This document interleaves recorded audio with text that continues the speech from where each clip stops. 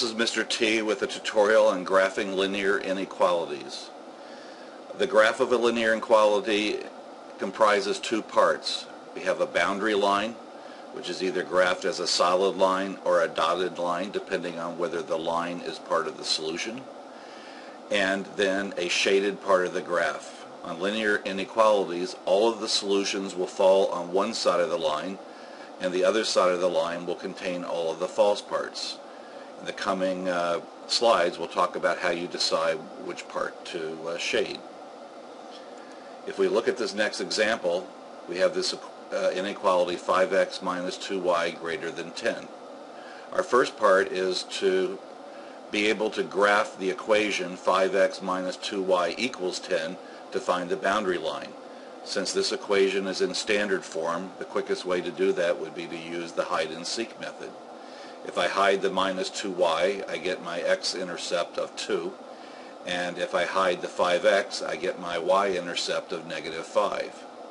Since this is a strictly greater than, we're going to use a dotted line. So let's graph the line using the x and y-intercepts and make the dotted line.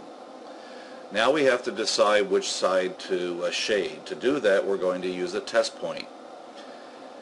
If you need to pick a point that's not on the line. If 0, 0 is not on the line, that's going to be the easiest point to calculate with. If we put 0, 0 into the inequality, we get 0 greater than 10, which is false. That means that all the points on the side of the line where the test point is make it false. Therefore, the other side has the true, so we want to shade the side that's true. So we shade this other side. That can be, making the test point can be a little bit time consuming, so there is a shortcut we can use. If we solve the inequality first for y, so we get y by itself on the left, we can then use the inequality symbol to know whether to shade below the line if it's a less than, or above the line if it's greater than. If you're not sure, you can always pick a test point to check your solution. So if we look at another example, if we do this one in the quick way, we have to first solve this equation for y.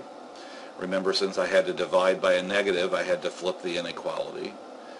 We use the slope-intercept form to graph the line, so the y-intercept is at negative 3, and the slope is 2, so we go up 2 over 1, and this time, since we have the equals part, we draw a solid line.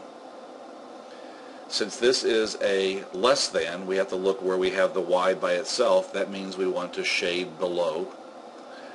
You can put your pencil on the line and go straight down to find where below is. Sometimes when the graph is very steep, it's not obvious which way is up or down.